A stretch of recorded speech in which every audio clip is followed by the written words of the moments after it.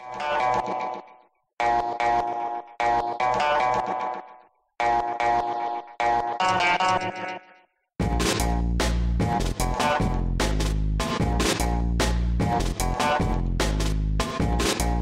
and welcome to the first episode of Season 4 of the Lebanese Politics Podcast. My name is Nizar Hassan, joined as usual by Benjamin Red, and the usual guest of honor, Timour Azhari, is here with big news today. Hello Timour, hello Ben, how are you guys doing? Hey, what's up? Hey, good. How about you? So, Timour is officially not a guest anymore on the podcast. Starting this season, he's going to be the third co-host of the podcast. So, Timour, how do you feel about that first? Tell us about it.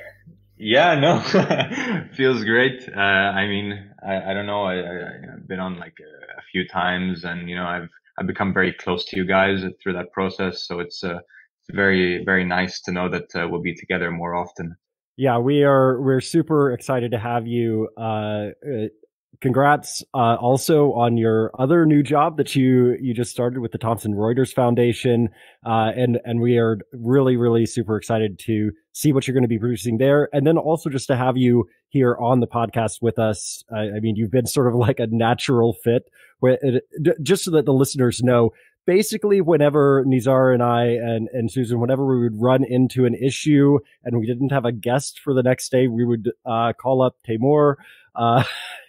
And invariably he would make time for us and come on and help us out in the past. So this was sort of a natural fit for him to come on officially and join the podcast. Yep. It's great to know that I was always the last choice.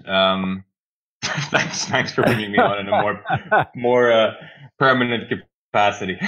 No, honestly, jokes aside, I'm really, really happy to now be part of this on a more regular basis. I'm a huge fan of the podcast. In addition to coming on it several times, I think it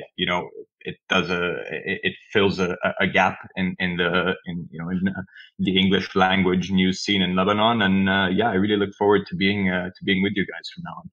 All right. Well, now that we have all of the happy good news out of the way, shall we get into the meat of the podcast for this week? Because it's not looking good. We've got a whole lot of things going on, and if you are listening to this and you're in a really good mood right now, I would caution you that we're going to be updating several things, and unfortunately, there just really isn't a whole lot of good news out there. There's a whole lot that's happened since we last came to you in December, and the situation has gotten a lot worse in a lot of different ways, starting with coronavirus to begin with. So we've been on a strict lockdown since January 14th. That's because the government decided and the authorities decided to open the country over the holidays, which everyone knew was a massive mistake. We knew the numbers were headed in the wrong direction.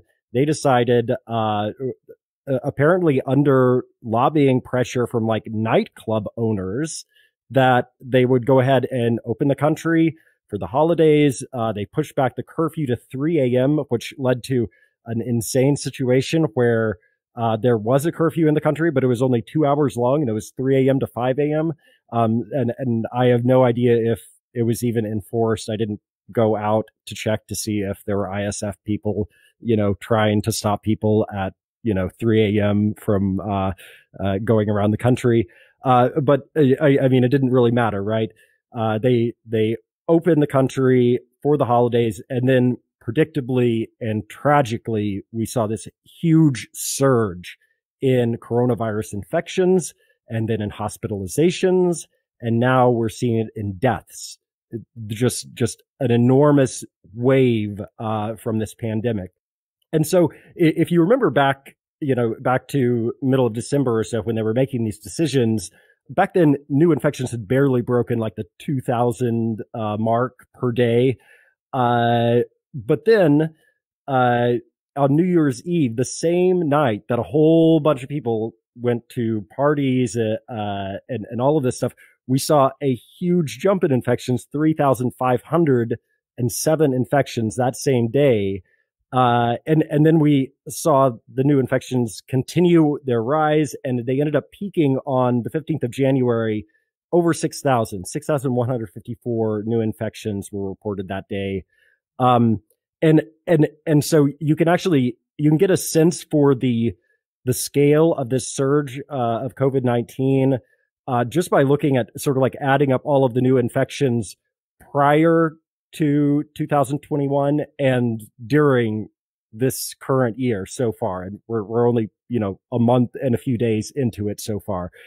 Essentially, 43% of all infections from COVID in Lebanon happened this year. It's about 3 in every 7.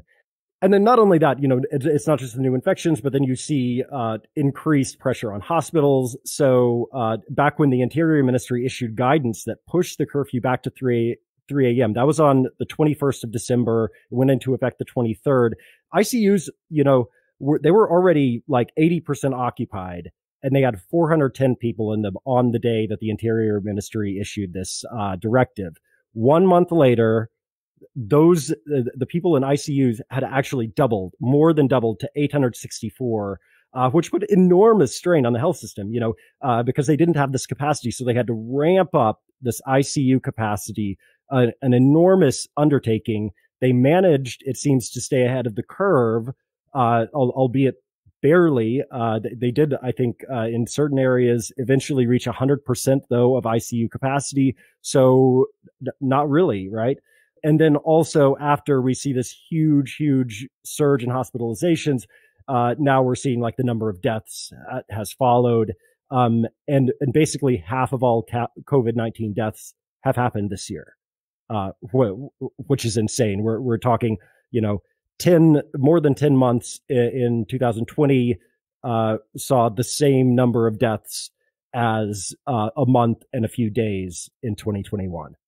Yeah, and I guess the important thing to state here, and I think that Lorient today has done a very good job of explaining this, is this was basically, we could see that this was going to happen. It's the chronicle of a death foretold. And, now we're having to deal with the consequences of this decision to just open up the country over New Year. I mean, at a time when the rest of the world was sort of closing down and officials were telling citizens that they had to stay home and, that they should just sit this Christmas out, Lebanon just completely opened. The curfew from 3 a.m. to 5 a.m. is sort of ridiculous. It was a ridiculous measure in and of itself.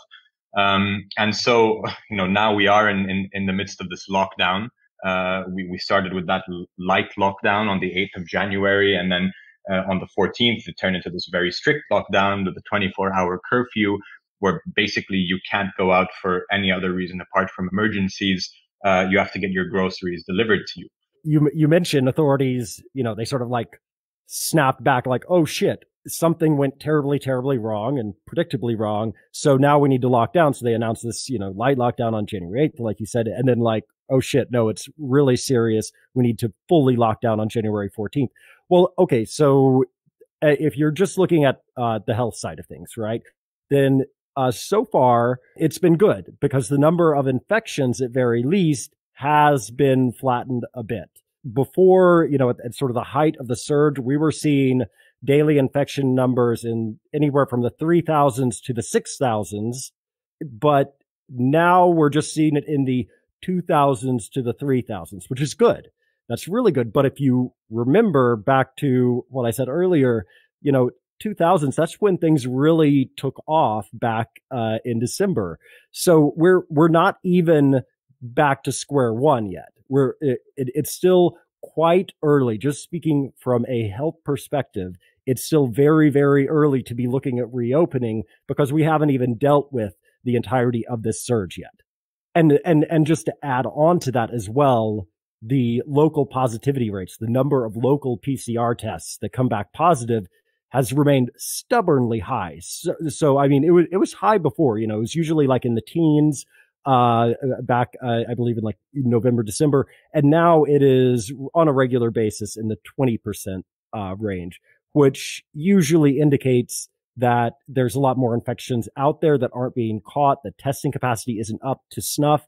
So yeah, we are seeing fewer numbers actually test positive, but there's a lot of questions about how much more spread is going on that we're not seeing right now. So now we're in this phase of the gradual reopening. And so as of Monday, the country enters the first phase of a four-phased reopening, each phase lasting 2 weeks. And that means that basically supermarkets can reopen and banks at about 20%.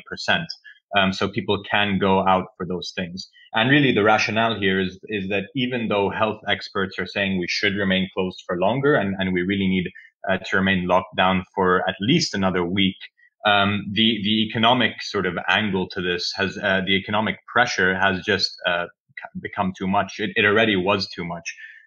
And so what we're seeing in a way is kind of a way to gradually open the economy while in effect maintaining a soft lockdown. You know, the 24-hour curfew remains in place for 2 more weeks.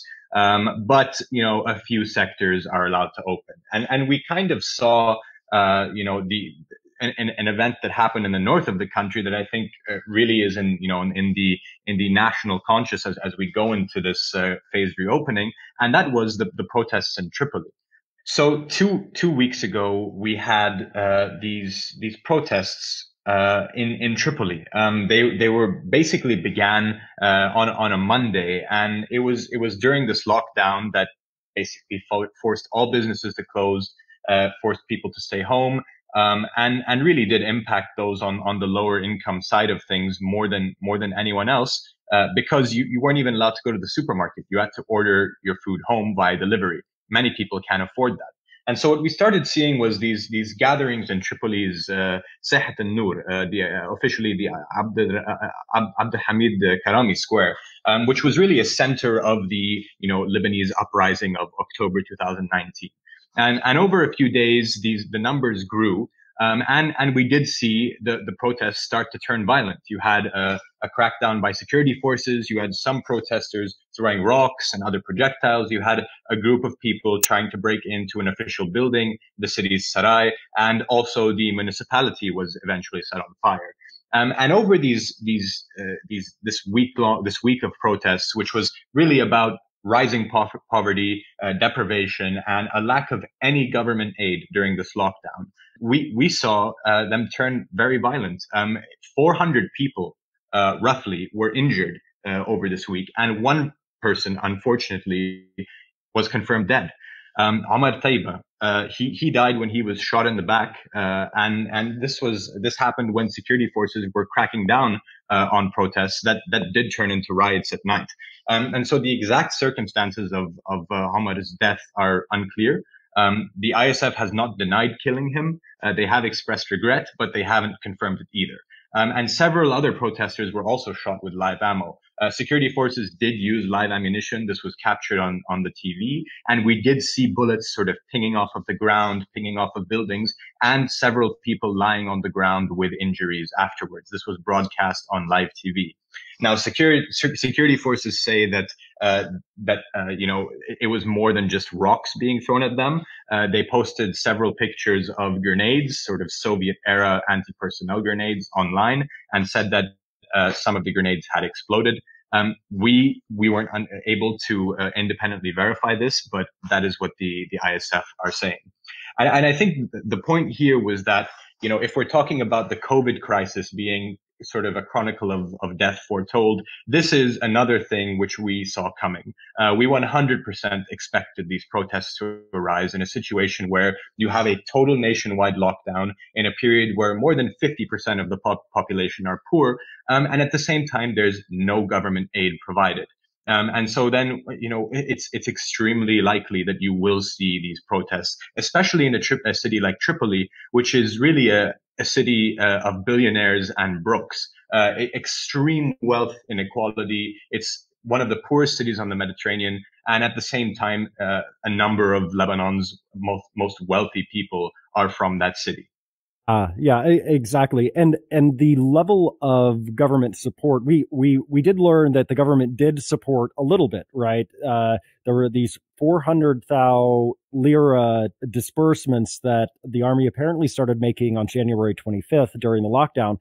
But I mean, a one-time payment of 400,000 is not going to get anyone really anywhere. And especially if you're not widely distributing this, giving it to a lot of people. I mean, if somewhere roughly of at least a third of the population needs this, then it's not going to, you're not going to be able to have any effect by having a very limited program. It needs to be much more, much broader, much more massive, a much larger push, and probably more money than just 400,000.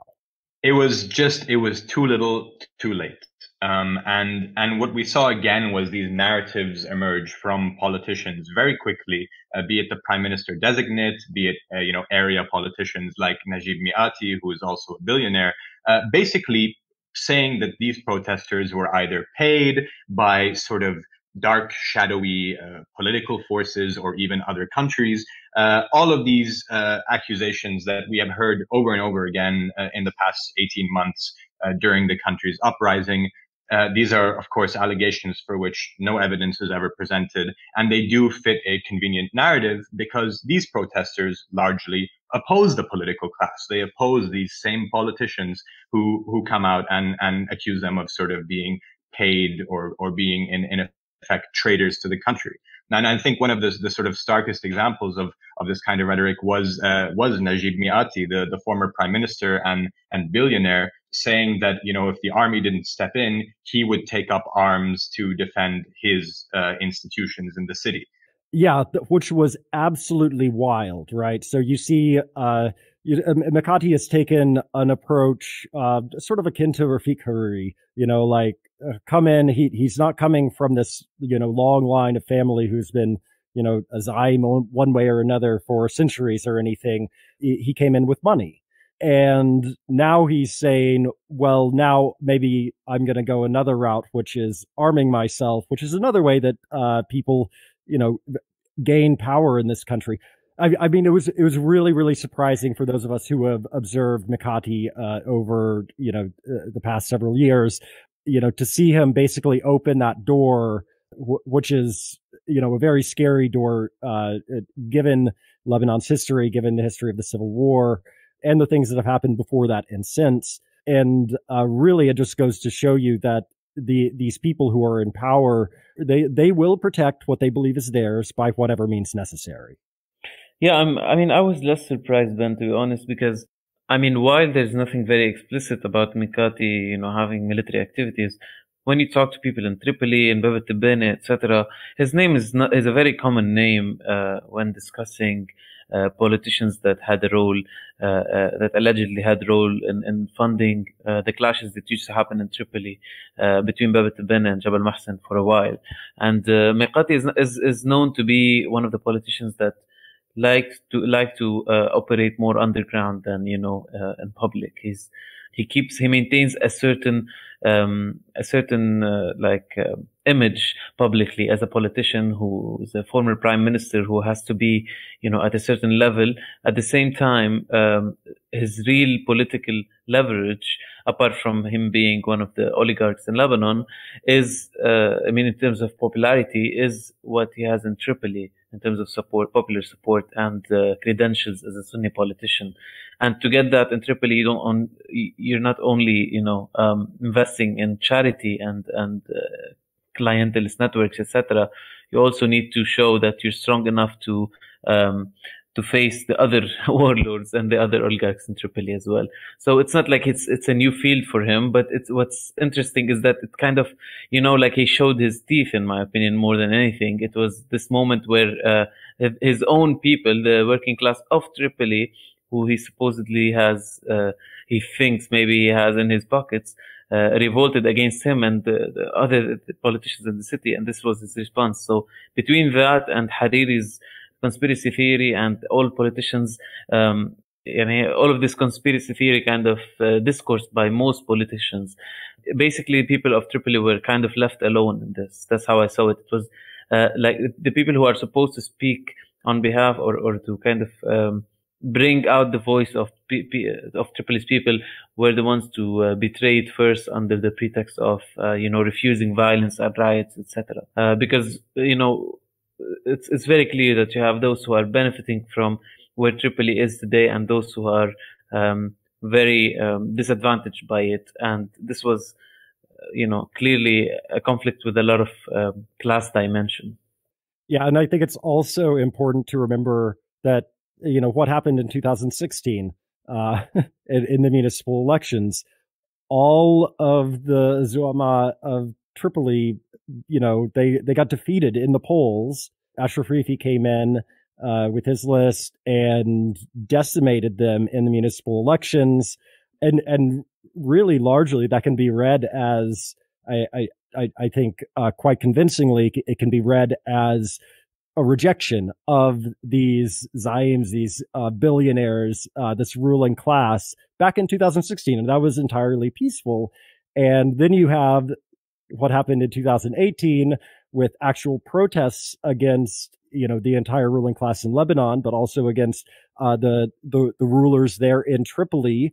And now we're seeing yet again people rejecting these rulers, but doing so in, it didn't work at the ballot box. It didn't work in the streets normally. And now things are getting even more violent than before.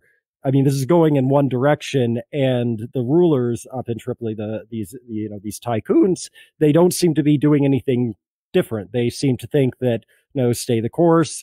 We'll be able to put down whatever comes up against us, whatever, popular unrest there is. We'll be able to deal with it and not actually have to make any sort of substantive change in our plans, or actually, really investing money into the city.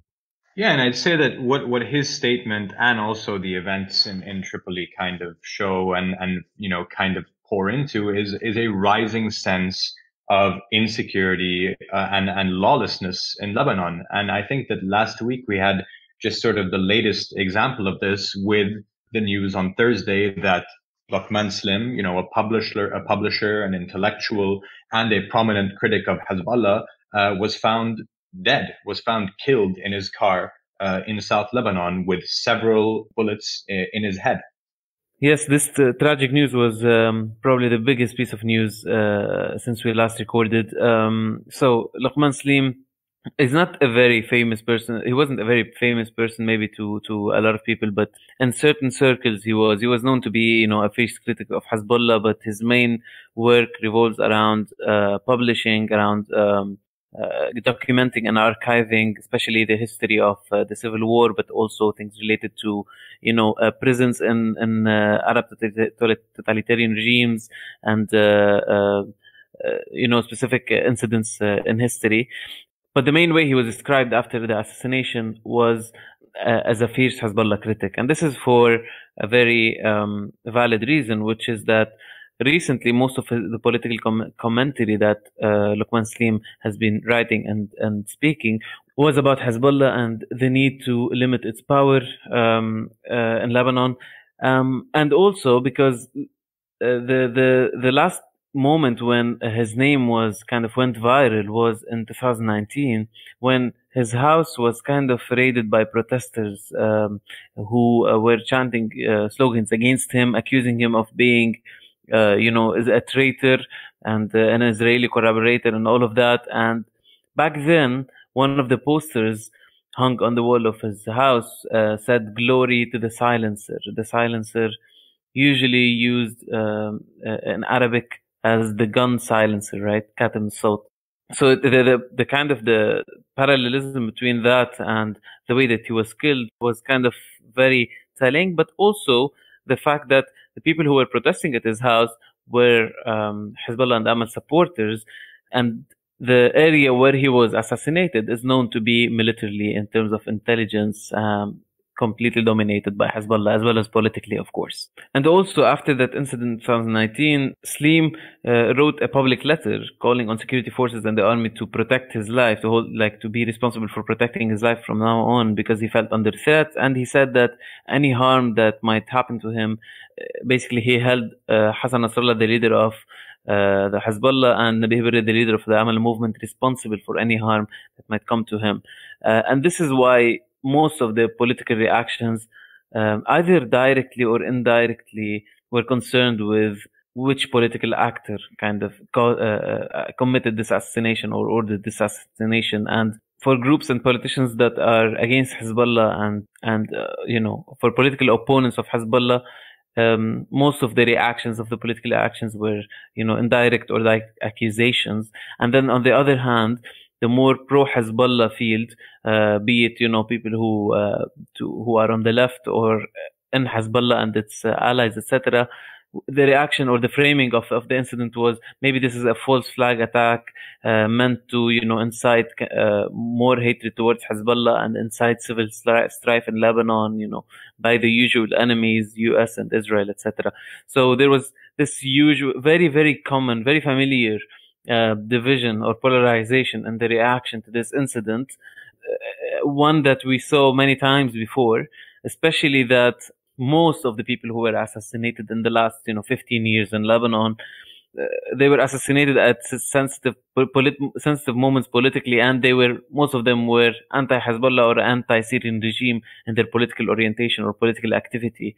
So it always urged the question of who is committing. Does Hezbollah have a role in this? Does the Syrian regime have a role in this? And obviously, investigations never led to anywhere. So all we have is political accusations. And now with Lockman Slim, we also have just political accusations, because when it comes to investigations, no one from across the political spectrum actually believes that the official security forces in Lebanon are going to conduct a transparent investigation and tell us who killed Lockman Slim. Right. I mean, the background to Lockman Slim's killing is that we in Lebanon have more than a dozen assassinations or attempted assassinations over the past 2 decades, that for which no one has ever been held accountable. And the only one which we sort of do have a verdict for is the Special Tribunal for Lebanon, which adjudicated the assassination in 2005 of former Prime Minister Rafiq Hariri, who was held, who was found guilty of that,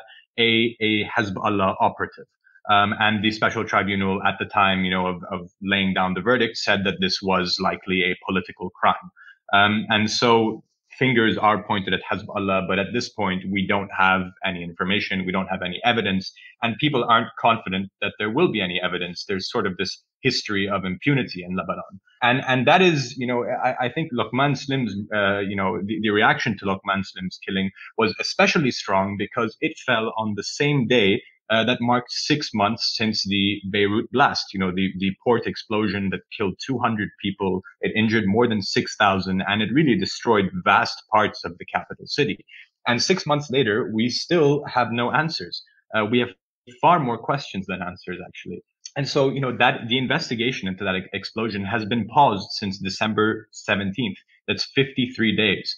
And basically, we've spoken about this before, but just a quick recap is that the reason it was paused that day is that 2 suspects, MPs Ali Hassan Khalil and Ghazi Zaitar, basically filed a motion to have the investigative judge, Fadi Sawan, removed from the case. And he had charged them and, the current caretaker Prime Minister Hassan Diab with criminal negligence in the blast. So, the investigation is paused because of the motion by these 2 suspects. And then comes the COVID lockdown in early January, which in effect stopped all judicial proceedings. And so Sawan then decides that he's not going to summon anyone for investigation, nor really continue to continue with the probe, in effect, until the lockdown is over, because he can't send any, court summons. He can't bring people in for investigation, nor can he travel anywhere for investigation. That's his opinion on the matter. There are other opinions, including of the Justice Minister, Marie-Claude Najm, who I just spoke to, who said that actually, urgent criminal matters can go ahead and should go ahead. And so there's a question there of why he decided to pause this investigation. But in effect, we're in a position now where 6 months later, we have zero accountability for the victims. And we're even in a place where rights groups, including Human Rights Watch, have now said that there are serious concerns about due process violations regarding the actual people detained in connection with the blast. So there were 25 people detained and somewhere above 30 people charged. And those people have been detained for 6 months. And many of them, actually, their lawyers say, don't know the charges against them. And that is actually a violation of international standards on due process. And so it's not a populist thing. Many people would rather have these, people remain in jail when they stand accused of committing or being part of such a huge explosion. But the important point here is that this could actually have knock-on effects down the line, and actually kind of jeopardize the entire process. Because if you have a process with due process violations, that opens the door for suspects, and even if they are part of the crime, to then sort of submit appeals, or to just argue that this whole process has been unjust. And on top of this all, it's kind of the tragedy or the crime, depending on how you look at it, that keeps on giving. We found out just yesterday that a German company removed or has completed the process of gathering and is going to remove 1,000 tons of chemicals that are hazardous and explosive from the port. And they're so hazardous that the director of the company, Combi Lift, described them as a quote second Beirut bomb.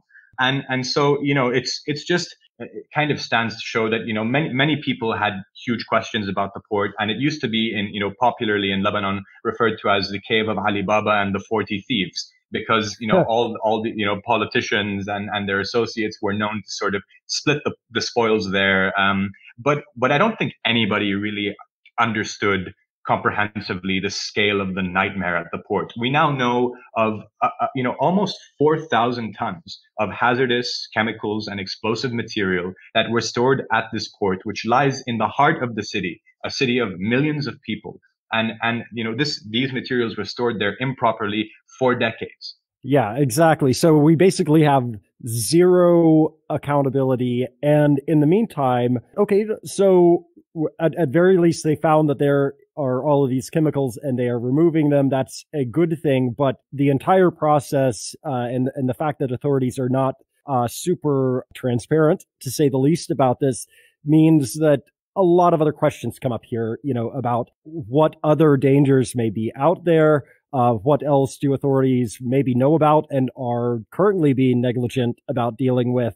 Who knows? It is just this culture of absolute impunity for the leaders of the country who don't have to take responsibility for literally anything, even when it goes wrong in the worst possible way. And here we are sitting 6 months afterwards. Nothing's happened, and the victims are still waiting for justice. So the question is, if the leaders are not doing what they should be doing as far as the investigation goes, as far as COVID-19 goes and the lockdown goes, as far as protecting the most vulnerable populations goes, if they're not doing any of that, what exactly are they doing? Well, theoretically, they are supposed to be forming a government.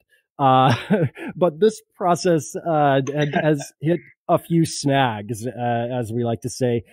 It has now been, as of Monday, when you'll be listening to this, it has been 182 days without a fully empowered government in Lebanon. That's the third longest stretch after the very long 2013 to 2014 interregnum, and then the one right after the 2018 elections, when Hariri was trying to form a government. So Hariri was designated to form a government a bit into this, right? Because we had Mustafa Adib for about a month, and then Hariri was designated on October 22nd. So now it's been 109 days as of Monday since Hariri was designated. And this is actually, when you look at it from his perspective, maybe actually he's moving pretty quick on it, because this would be his fourth government if he's able to form one. But 2 out of his previous 3 governments took a lot longer to form. So in 2009, it took him 135 days to form a government. And then in 2018 to 2019, it took him 252 days to form a government. So we haven't even reached any of those levels yet. So, and it seems almost apparent that nobody in the political class is really eager to form another government, despite the fact that you kind of need to deal with all of these crises. Right. And so we've seen in the past couple of weeks, the Prime Minister designate, Saad Hariri, kind of flying around. He went to the UAE, he went to Egypt, and now he's supposedly heading to France. And this is supposedly part of his efforts to create sort of an international political cover for the government that he wants to form. Although it's unclear, what the details are and what this will actually bring. Officially, the sort of official narrative is that the government formation issue is basically about, Free Patriotic Movement leader Gibran Basil's absolute intention to get a third of the government, because what that allows him to do is to block any decisions. And so the logic behind that is that if, Gebran Bassil, who is the President Michel Aoun's son-in-law, if he is able to do that, this is the government that will likely remain in place until Aoun's term ends in 2022. And Bassil can then use his presence in the government to remain powerful and potentially secure his own rise to president, which is an ambition that he doesn't really deny that he has. And I think that there's a good point here about who actually is going to want Bassil to be president if that is the case. Yeah, exactly. He has alienated most of his former partners. The entire reason that Aoun is president today is because Hariri and Jaja rallied behind him rather than have Frangieh become president. If you talk to anybody from the Future Movement or from the LF, they feel like they got burned by Bassil and Aoun and the Free Patriotic Movement. So there's that. Clearly, there is very deep and bad blood between Bassil and Nabi Berri, which is not going to go away anytime soon, given the current indications. And so that really leaves, well, who are the FPM's allies here? Who are Gebran Bassil's allies? And really, he has only one left, and that's Hezbollah. But even just yesterday, we're recording this Sunday, so just Saturday, the Free Patriotic Movement, on the 15-year anniversary of the Marmakhayil Understanding, which established the alliance between Tayyar and Hezbollah, on this anniversary, the FPM released this statement saying that the agreement has not lived up to expectations.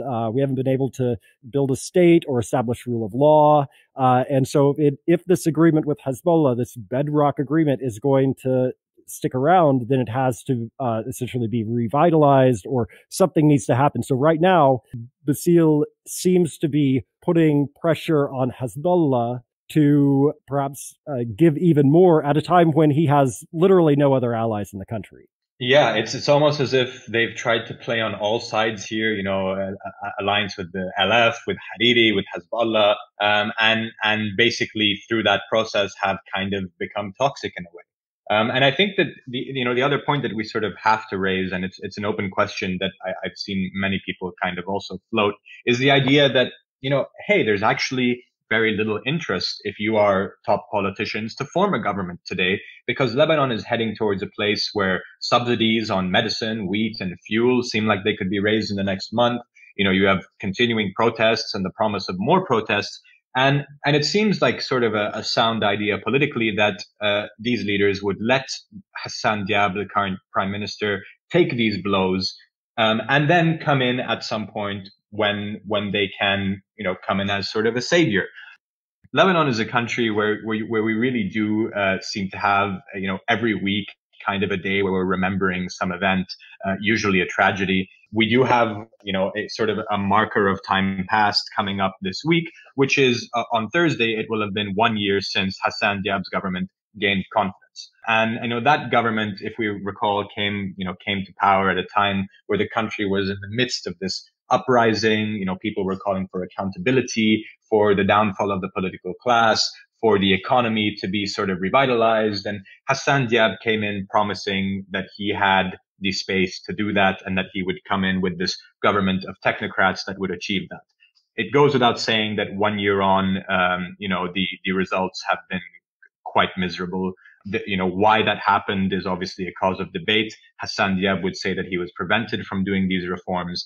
Others, analysts would say that he actually, served the purpose of deflating the uprising. But I think it's just sort of, it's just a moment to look back on this last year of Hassan Diab and kind of wonder what's in store for the country as we move forward. Yeah. It's hard to have a lot of sympathy for the current government, the resigned government, just because we see what the results have been. And what have those results been? Well, there was the blast at the port, for which we have seen, we saw them do basically nothing before or after. And then we see them insanely mismanaging the COVID-19 pandemic to such a level where they have brought the entire healthcare system to the brink of collapse.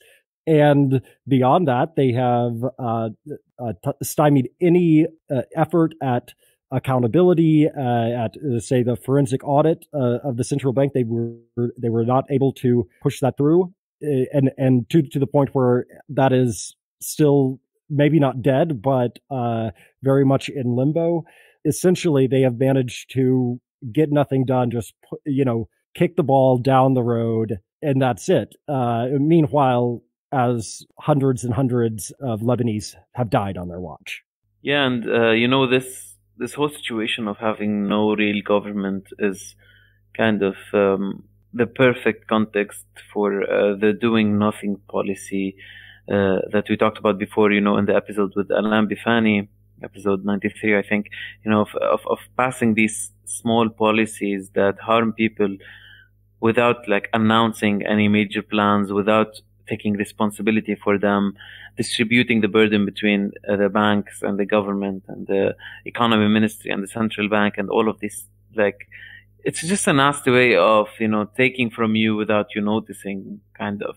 And this is really a central issue here, because I don't think anyone, especially Hariri, wants to come in and get and claim responsibility for the things that are being done now, especially that he doesn't have a better plan or anything like that. So it's not like Hariri's government can come in and then things will get better, or we will have an IMF deal or whatever. Whatever better represents to you, it's not going to happen. So I feel like this is a vacuum that all the political classes kind of benefiting from, because no one wants to be at the forefront of the decisions, especially what we saw with this government, with the last government, the current caretaker government, which is that any decision they will make during these times, most decisions that they will make will be very unpopular.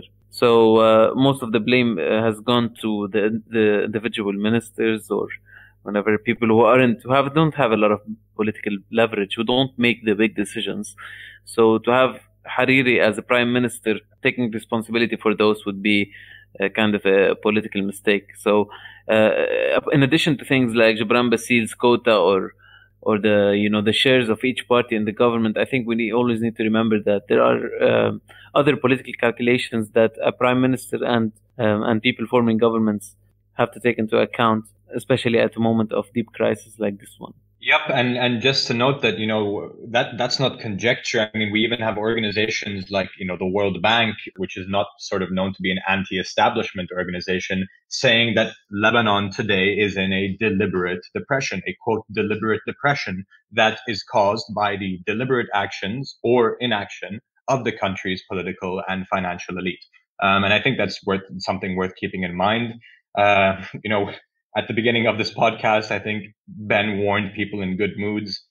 We hope we haven't put you in a deliberate depression, but that's just sort of the nature of the news in Lebanon today. Yeah, if you thought 2020 was a catastrophic year for Lebanon, watch out, because 2021 has already been shaping up to be even worse. And given the sort of cliffs that we're looking at, potential into subsidies, et cetera, and just the complete lack of political will to address the situation as it gets worse, it's hard to see how 2021 will be better. And in fact, it'll be probably significantly worse, it looks like. Yep.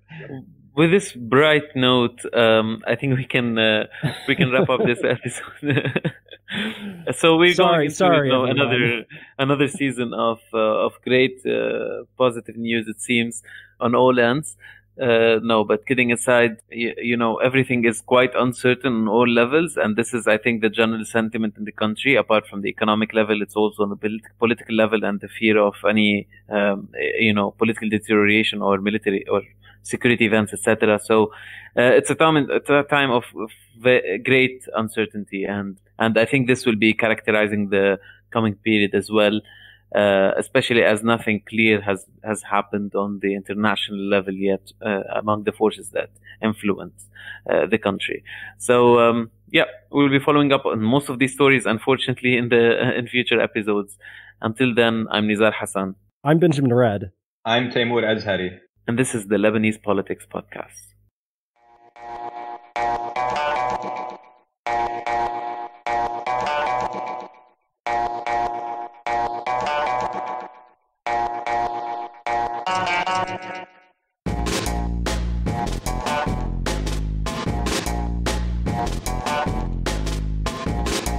The Lebanese Politics Podcast is brought to you by myself, Nizar Hassan, Benjamin Red, produced behind the scenes by Susan Wilson, and the music is by Omar El Fil.